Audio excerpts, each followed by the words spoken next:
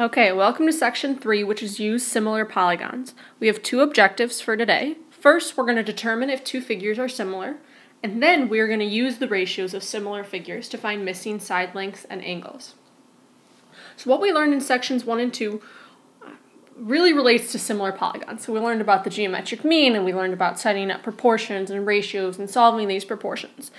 And we learned all of that so that we could learn about similar figures. So the first thing that we should probably talk about is what does it mean for two polygons to be similar? So similar polygons have congruent angles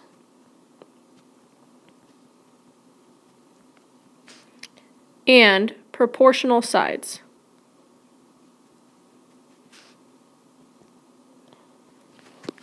The notation for similar is a tilde. So remember that the notation for congruent is an equal sign with a tilde, so that tilde relates to the similar part. So congruent figures are also similar. That's where the tilde comes from. So looking at example number 1, we see that all of the angles are congruent. So we have this angle is equal to that one, this angle is equal to that one, this angle is equal to that one, and this angle is congruent to that one.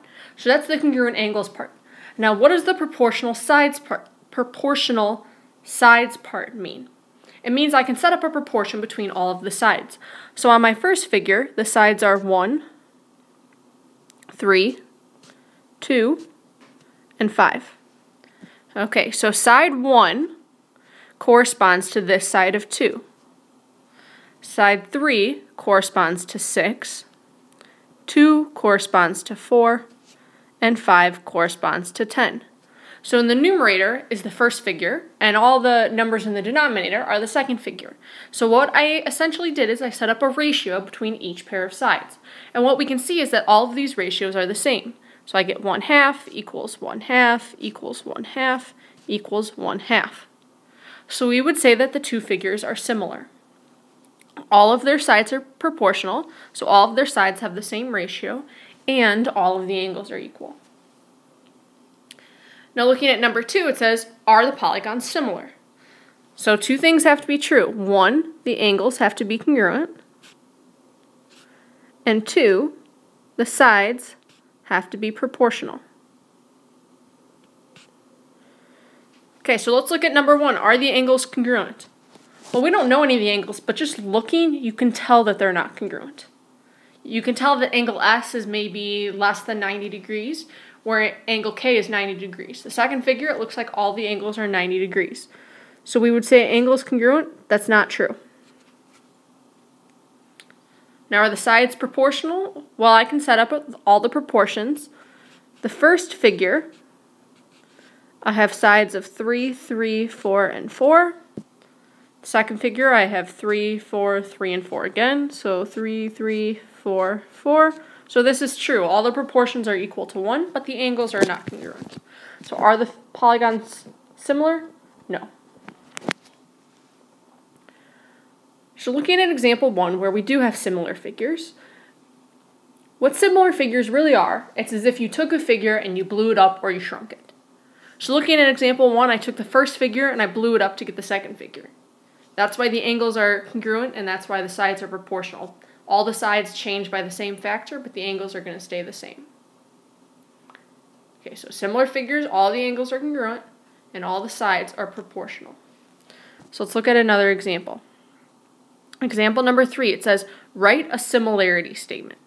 Okay, so you guys have written congruency statements before. So a congruency statement was triangle blah blah blah is congruent to triangle blah blah blah. Okay, in this case, it's similarity. So it's going to be triangle da-da-da-da is similar to triangle da-da-da-da. First triangle, doesn't matter the order that you go in. So the first triangle I'm going to write is QRP. Now the second triangle is very important. If I start with angle Q, that has 1 tick mark. So on the second figure, that's going to go with angle M. Next, I look at angle R, so 2 tick marks. That's going to go with angle N, 2 tick marks. And then lastly is going to be angle L. So that's the similarity statement. Now, because these triangles are similar, all of the angles are going to be congruent. So listing the congruent angles. I know that angle Q is congruent to angle M. They both have one tick mark. I can also tell from my similarity statement. They're both the first angle. I know that angle R is congruent to angle N. So that's the middle angle in the similarity statement. And then lastly, I know that angle P is congruent to angle L. That's the last angle in my similarity statement. Okay. Then we are asked to write the ratios of the corresponding sides in a statement of proportionality. So here's what that means. It means I'm going to write a ratio between all of the sides. So side QR, looking at my similarity statement, the first two letters is going to correspond to MN. And then I know that RP, second and third letters, is going to correspond to NL. And then my last side would be QP, which corresponds to ML. Okay, so this is the statement of proportionality. Now what I want to do is I want to substitute in those numbers to show you that these proportions are true, or that they're equal. So QR is 18.4, MN is 9.2, RP is 20.8. I'm just taking these right from the figure. NL is 10.4. QP is 10.8. And then ML is 5.4. Now if you simplify all of these, you get 2 over 1 equals 2 over 1 equals 2 over 1. Okay, so these triangles are similar for two reasons. One, all of their angles are congruent, which we listed in part B. And all of the sides are proportional, which is what we just showed. All of the sides have the same scale factor, or have the same ratio. So what I did is I took that first triangle, and I divided all the sides by 2. And that's how I got the second triangle. So I took the first triangle and I shrunk it to get the second triangle. That's why the triangles are similar. It's kind of like what we talked about last section with scale drawings. So we talked about maps. Maps are a smaller version of real life. So it's as if you took the real Earth and you shrunk it down to a map. That represents similar figures. So now with similar figures, we've talked about the angles are congruent and the sides are proportional. That introduces the next idea. So the scale factor is the ratio of the corresponding sides. So in number 3, 2 over 1 would have been my scale factor. That's the ratio of the sides. So each pair of sides is going to have the same scale factor. So in example 4, it says ABCD is similar to EFGH. Find the scale factor. So this one should be pretty easy. I only have 2 sides to compare. So I know that 10 and 20 correspond. Now to check, I know that they correspond because of the similarity statement. I know that AD corresponds to EH. So my scale factor would be 10 over 20, which is just 1/2. Okay, now 1/2 is called the scale factor from ABCD to EFGH.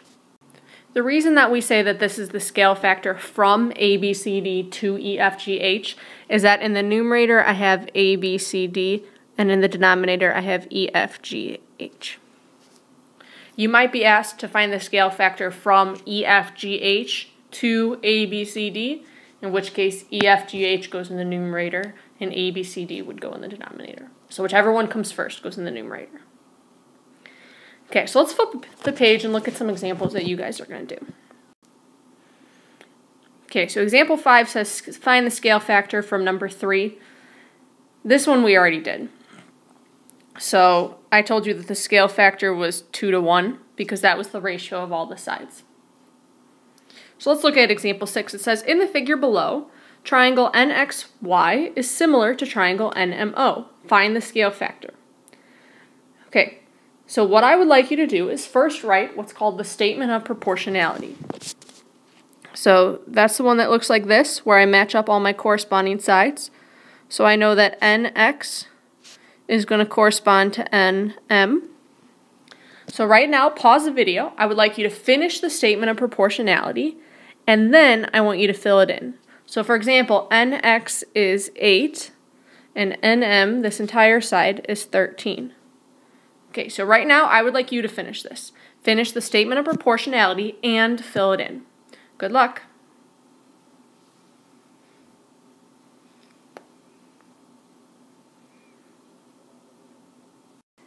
Okay, let's see how we did filling the rest of this in. So nx corresponds to nm, xy, so second and third is going to correspond to mo, and then ny is going to correspond to no. So if you mess that up, you're going to get the rest of it wrong. So hopefully we got that right.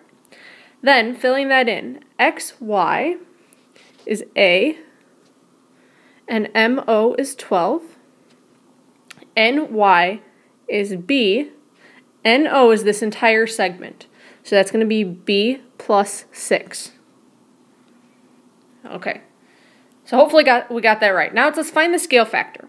So the scale factor is just the ratio of the sides that correspond. So I have 3 different ratios here. I have this ratio, and this one. Now the second and the third ratio have variables, so those are not helpful. But if I look at this ratio right here, this is the scale factor. So the scale factor is 8 to 13 for the small triangle, so this triangle right here, as compared to the entire triangle. So that's the scale factor.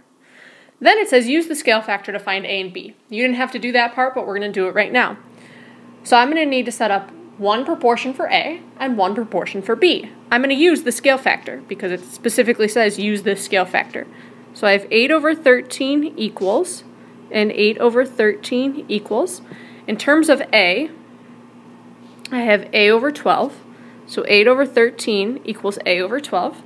And then with B, I have 8 over 13 equals B over B plus 6. And now I know how to solve this. It's just a proportion. So I have 13A equals 96. So A equals 96 over 13. Over here, I have 13B equals 8B plus 48. If I subtract 8B, that gives me 5B equals 48. So B equals 48 over 5.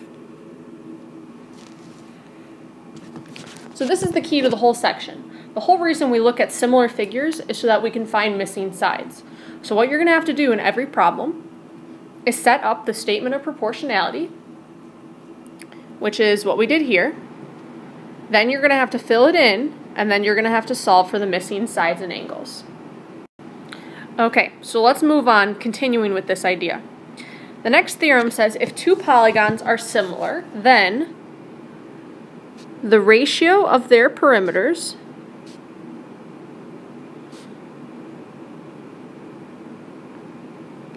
equals the ratio of the sides. Okay, and the ratio of the sides, that has a special name. It's called the scale factor, which is what we just did. So basically, if I know the ratio of the sides or the scale factor, I can find the perimeters, which is really convenient. I don't have to find all the sides. So let's look at number 7 to see how we're going to use this. So it says, consider the diagram below where ABCD is similar to PQRS. If the perimeter of ABCD is 33, find the perimeter of PQRS. Okay, so I know that the ratio of the perimeters equals the ratio of the sides.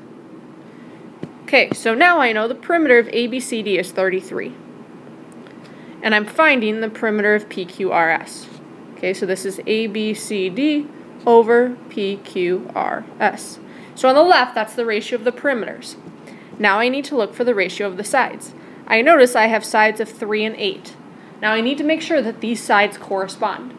So let's look at our similarity statement.